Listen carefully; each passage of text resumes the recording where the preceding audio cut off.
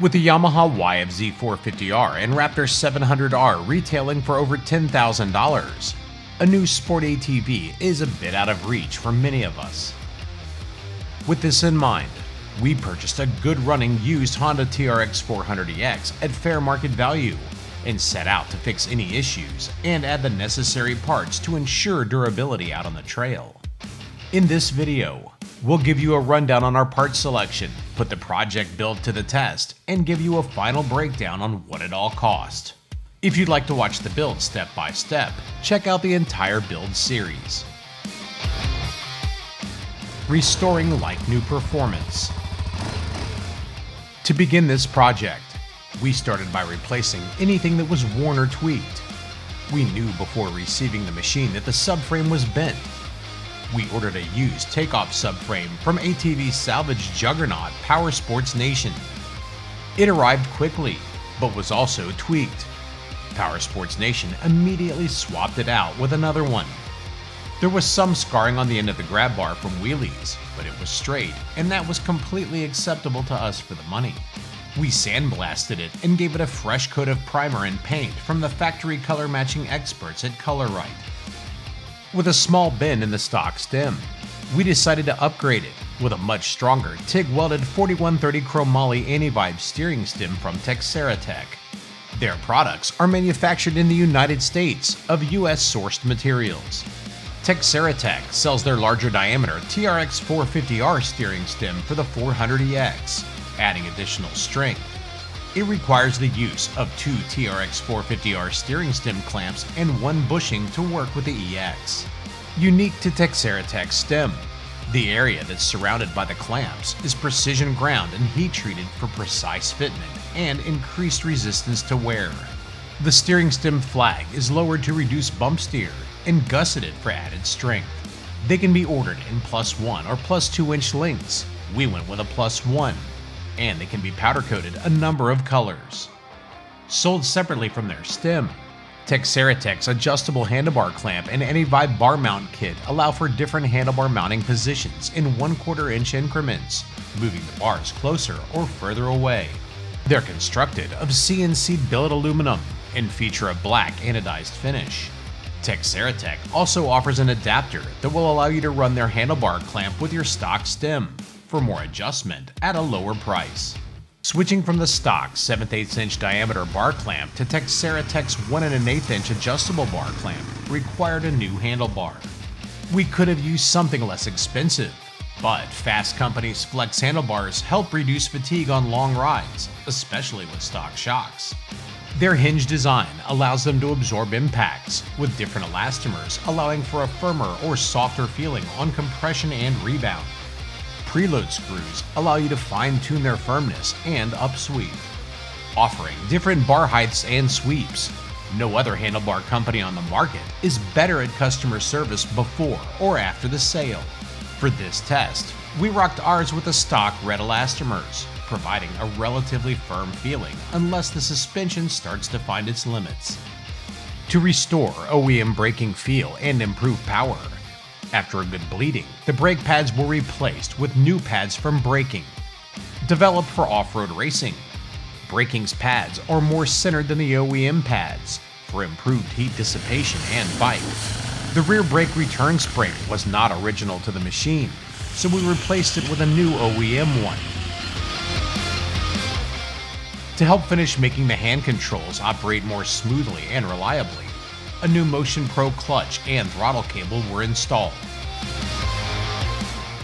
We wrapped up the controls with a new set of OEM bolts and washers in the heel guards, replacing the zip ties that were holding them in place when we purchased the machine. Tightening up the chassis, we destroyed the stock bearing carrier trying to remove the stock bearings without a press. We replaced it with a Tusk axle bearing carrier from Rocky Mountain ATV.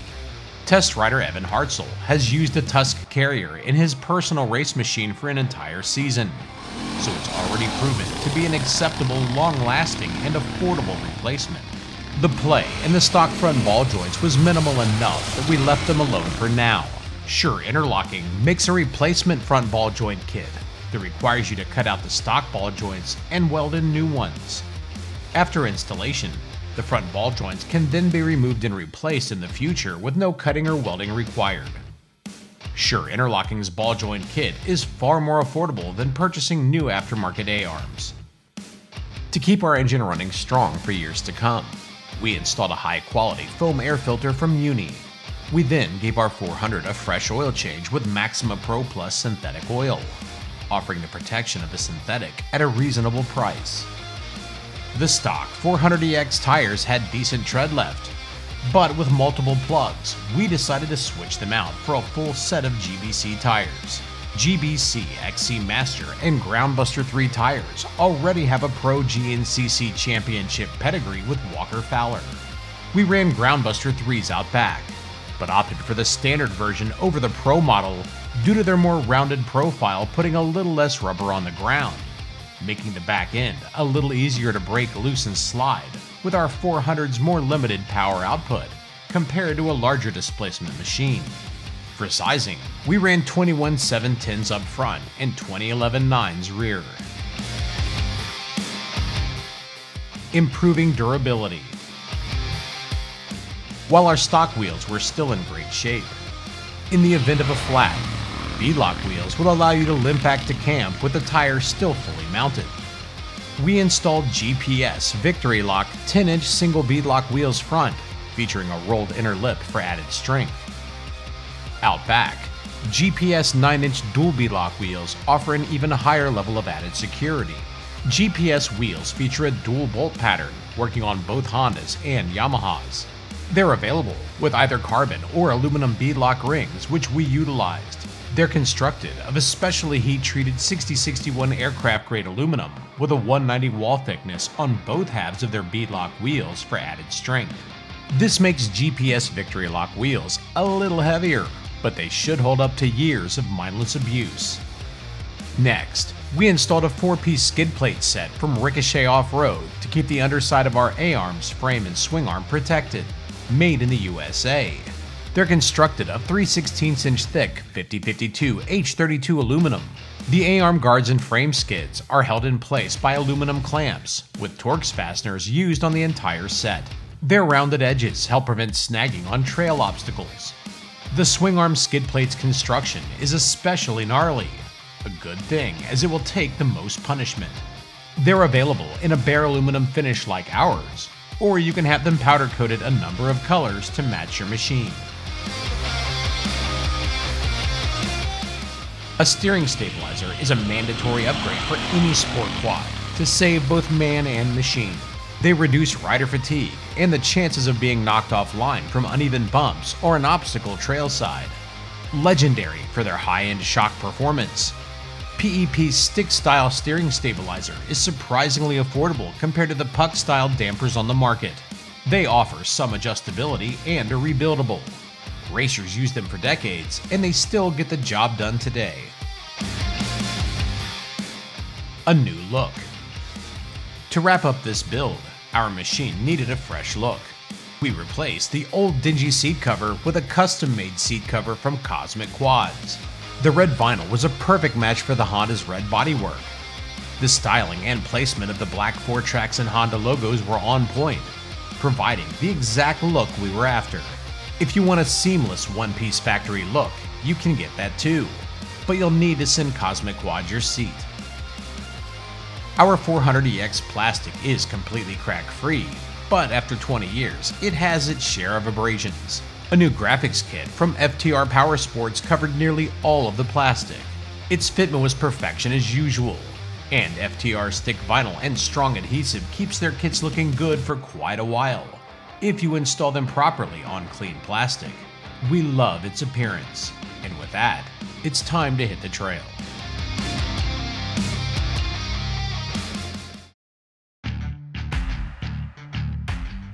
The test. What's up guys, Evan Hartz here with ATV On Demand. Today we're at my private cross-country training track. Today we're going to be taking out our 400EX that we just redid, take it through the trails and see if we've built us a capable, long-lasting trail bike.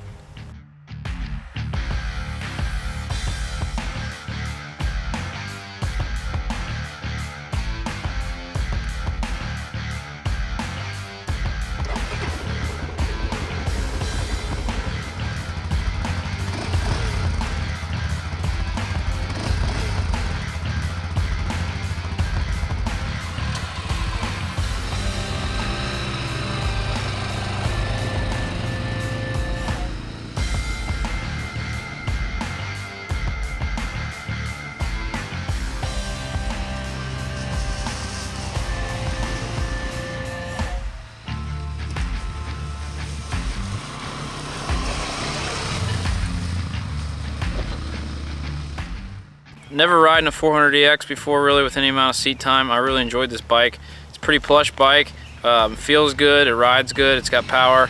I really enjoyed it a lot.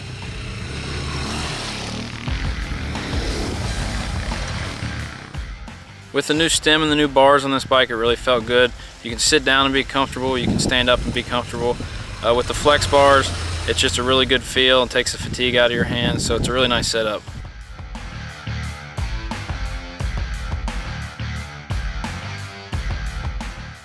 We threw a PEP stabilizer on this, and I've raced before without stabilizers, and it's really just not fun. On this 400 we got the stick style stabilizer, and it really helped going through the trails and not grabbing the bar out of your hands. Stiffens up the feel. It takes a lot of the wrist fatigue out of it too. So overall that was a really good investment.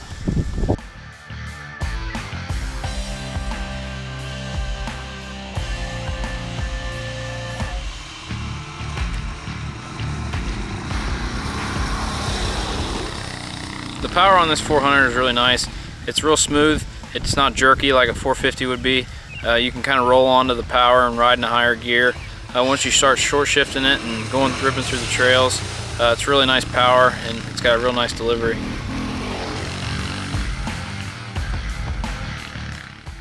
The suspension on this 400 really surprised me. Being an older shock and no reservoir, with just the adjustments on the bottom, it's really nice. It's not real harsh and not bottoming out everywhere like I thought it would be. For a trail bike, it's really perfect. We ran the XC Masters by GBC on the front and the Groundbuster 3 on the rear. It's an awesome setup. It's what I personally race with, and I love this setup. It slides good, it holds corners well, and it's got a lot of good traction. It's a really solid setup. It's proven itself, and as you can see today on film, these tires hook up great.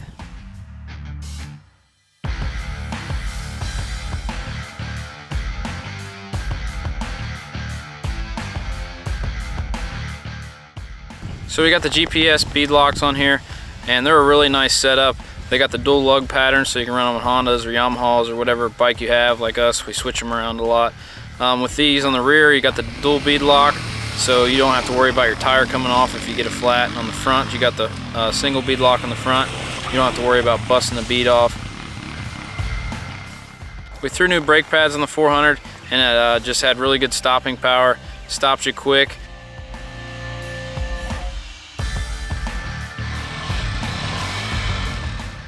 As you guys could see, we tried to get over a pretty big log, and we weren't really worried about breaking our bike in half or denting up the frame or the A-arms because we had the Ricochet skid plates.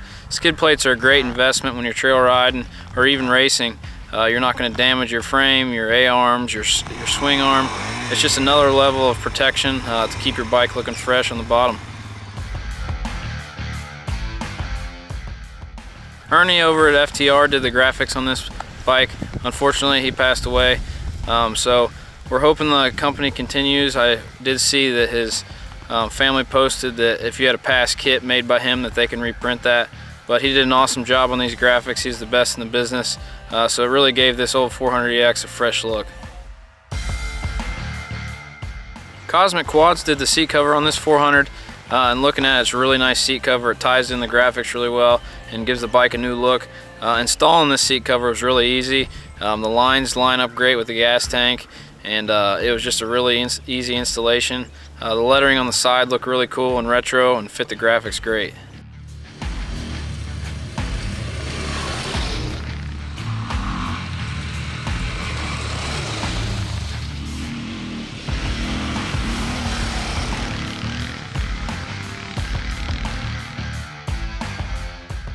Final pricing. As we've mentioned, our 400EX purchase set us back $3,000. Replacing everything that was missing, bent, significantly worn, installing a name brand air filter, and changing the oil set us back $1,849.13. We could have ordered a used stem and used the bars that came with our quad and saved around $600 on repairs. But our motto is typically don't replace it, upgrade it. Improving survivability with beadlock wheels, skid plates, a case saver, and a steering stabilizer added $1,360.25 to the build. These are items that we typically add to any new machine we'd purchased. so why not add them to a used machine that we want to keep around for years? Finally, we spent $325 on graphics and the seat cover. No, it wasn't necessary, but we wanted our 400EX to look cool. In the end, our project, quad, parts, and all, set us back $6,534.38. We figure we could have had a good solid runner for around $5,000, but it wouldn't last as long, or be as much fun to ride or look at. In the end, we wound up with a fun-to-ride, tough, trail-ready machine for over $4,000 less than buying a brand new one. If you add skid plates, beadlock wheels, and a steering stabilizer to a new machine, our affordable trail quad project would cost over $5,000 less.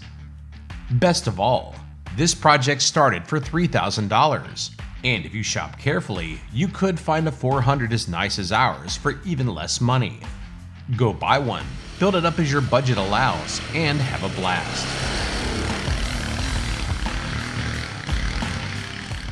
After riding this 400 today, I can see why it was a popular choice back in the late 90s and early 2000s. After riding it all day and being a racer myself, it's really got me wondering how good can we actually make this 400. So we're going to throw some money at this thing, see how good we can actually get it, and see if we can turn it into an entry-level race bike and see how well it performs.